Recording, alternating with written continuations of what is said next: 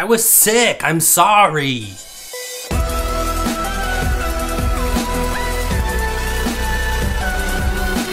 Happy Tuesday, Potterheads! I am back after having to take a week off. I had a cold that really knocked me on my ass, but I am healthy again.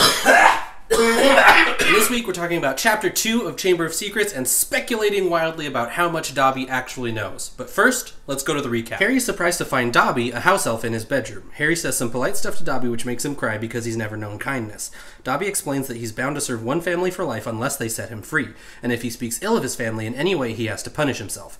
Then Dobby tells Harry he can't go back to Hogwarts. Uncle Vernon comes upstairs to yell at Harry for all the commotion, then Dobby lets slip that he's been stopping all of Harry's mail all summer to make him think he had no friends. Harry refuses to listen to Dobby's warning, so Dobby smashes the dessert Petunia had made for their guests, then he vanishes. Harry gets a letter of warning from the Ministry of Magic, and the Dursleys learn he's not allowed to use magic outside school. So they lock Harry up in his room with bars on his window and only a cat flap to give him barely any food. Then Harry wakes up one night to find Ron staring at him through his window. Thanks, recap! If you guys have other ideas that you'd like to see for our recaps, please leave them below in the comments. And if you're new here, welcome! Please consider subscribing so that you don't miss a single chapter as we read Chamber of Secrets. And after you subscribe, make sure you hit that notification bell so that you always know when a new video is uploaded, and then go all the way back and check out the playlist in the link in the description to watch all of book 1. And now back to the topic. Dobby sure is a precocious little house elf. I think we can all agree that Dobby is one of the more helpful characters throughout Harry's journey. I mean, without Dobby, things would have gone very differently in book 7 at Malfoy Manor. And I don't think it gets mentioned enough that Dobby is an amazing spy. He's like the Severus Snape of house elves, except without the evil part, or the bullying, or the greasy hair. And there's a small moment in this chapter that really got me wondering, how much does Dobby know here? Okay, so we've all read the book, we've seen the movie, we know the danger that lies ahead for Harry in this year. We know why Dobby doesn't want Harry to go back to school. Voldemort has another nefarious plan to come back in a full body, and he uses this and Lucius Malfoy and Ginny Weasley to try to kill Harry again. And what we learn at the end of the book is that Dobby belongs to the Malfoy family. I mean, at least he does right before the whole Dobby is free thing. Now, I'm not just talking about surface level knowledge here. Obviously, Dobby knows that there is a dangerous plan that the Malfoys are a part of to kill Harry. I'm wondering how much detail Dobby knows about those plans. Specifically, does he know that the diary is a Horcrux?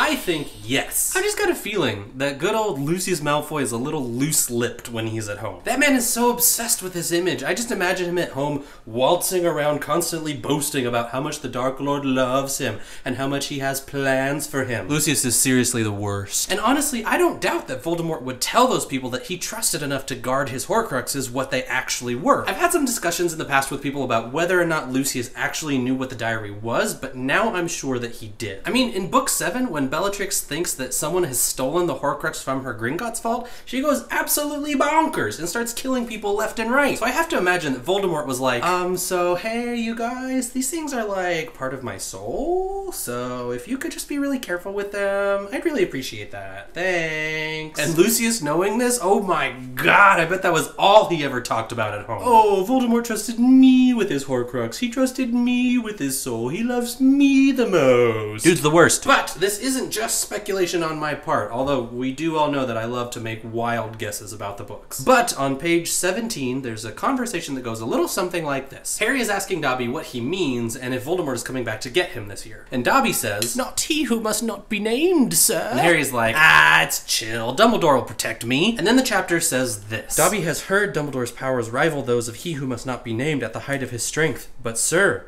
Dobby's voice dropped to an urgent whisper, there are powers Dumbledore doesn't. Powers no decent wizard. Boom! And then the chapter shifts abruptly to Dobby beating himself up again. I can't imagine anything else that Dobby could be referring to here. The only impressive, powerful magic that we know Voldemort is ultimately able to pull off, that Dumbledore won't even go near, is creating a Horcrux. And we learn that it is one of the absolute darkest forms of magic that there is. Dobby says it directly. Voldemort has powers no decent wizard would even consider trying. Dobby clearly knows that Tom Riddle's diary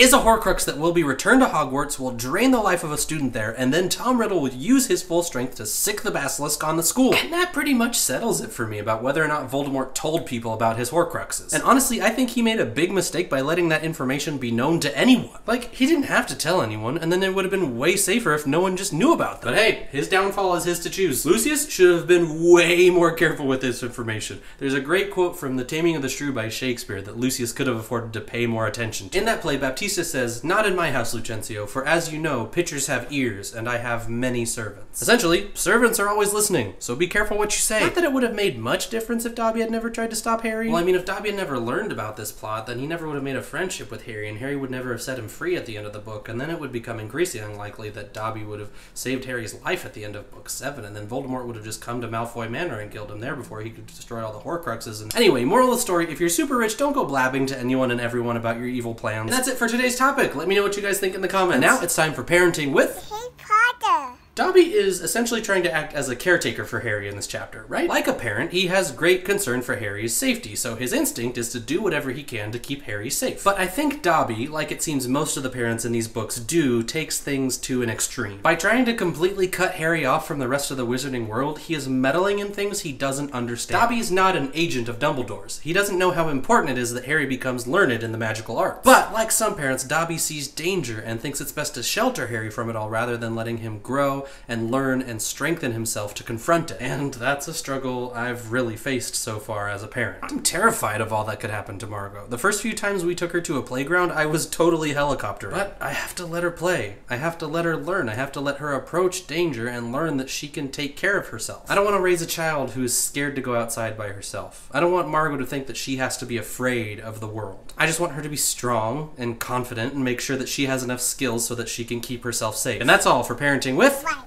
Here. Right here. In lieu of a question this week, I want to point out one more thing that I noticed in this chapter. I'm noticing a recurring thing happening at the end of both of the chapters we've read so far, and that has to do with eyes. Toward the end of the first chapter, Harry saw a pair of eyes staring at him from a bush. At the end of this chapter, he sees another pair of eyes goggling at him from his bedroom window. Now, we all know that eyes are going to become important later in the book with all the basilisk business. And that is where my video cut out. I have absolutely no idea what happened. It seems like my phone just sort of screwed up with the recording, but anyway, thank you guys so much for watching. Basically, keep an eye out for places in the coming chapters where J.K. Rowling foreshadows the whole eyes thing. And read Chapter 3 by next Tuesday. It's The Burrow. We will be talking about opposites and comparisons and how J.K. Rowling uses those to show transition in the chapter. Sorry about the technical difficulties, sometimes this happens. Thanks guys, I will see you next Tuesday. Knox!